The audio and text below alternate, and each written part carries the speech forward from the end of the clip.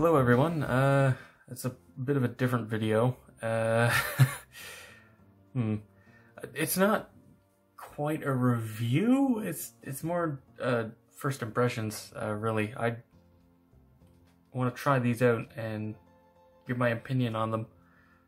I needed to cut this out for my next review anyway, so I figured, well, they arrived, why not? For now I'm just going to be cutting out the Roy, I think they're called. The little drone,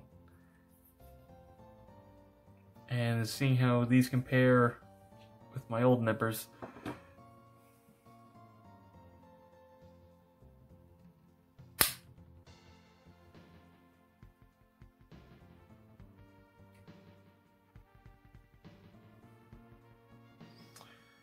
Well, they definitely cut through a lot cleaner.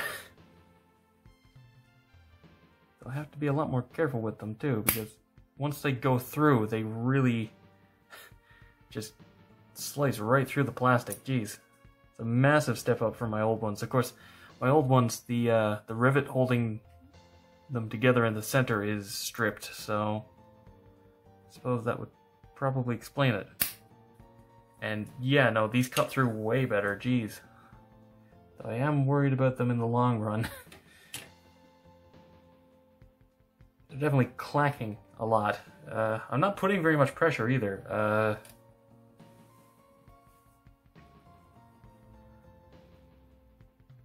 Just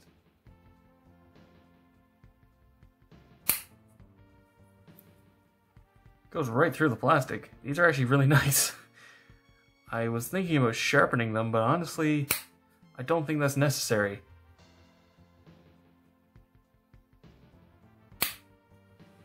Yeah, no, these cut really flat too. It's quite nice. Maybe a little too flat, I can't get the part out.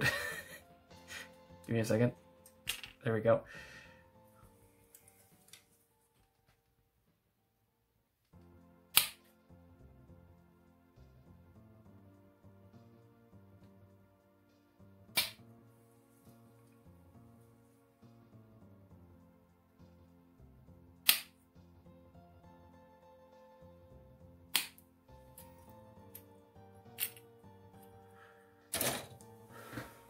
Yeah, no, these actually work really well. I'm going to see how well they take the nubs off too. I just noticed this one got broke, but not a big deal. Just see how cleanly it actually takes the nub off the part. Now this is a rounded part, so... Oh yeah, that's actually not that bad. A little bit left over, but yeah,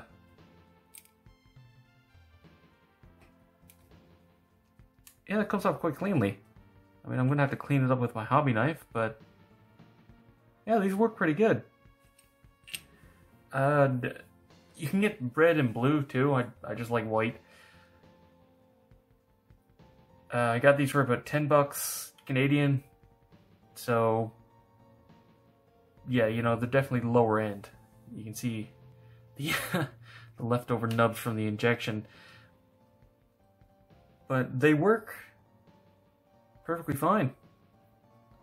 In fact, they're definitely a step up from these ones, so I guess we'll see how long that lasts, considering these are a bit old at this point, and also they do have that busted rivet, so...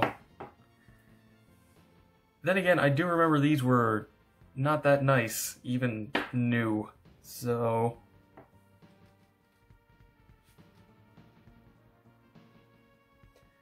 Yeah, for $10, these are a pretty good deal, honestly. I mean, they're obviously not going to be god hands, but they seem to cut through pretty well.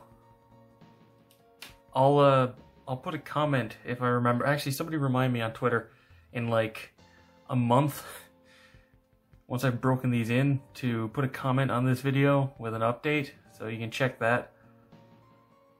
I want to see the longevity of these. Like if they work good now, but if they go dull in a month, I mean,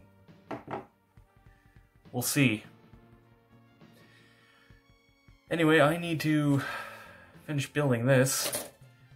So I guess I'll see you guys in my next review.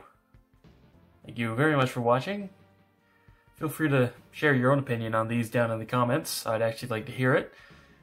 Give this video a thumbs up, and if you haven't already, subscribe for future reviews. And you can watch my backlog. I have quite a sizable one at this point. And as always, until next time, happy building.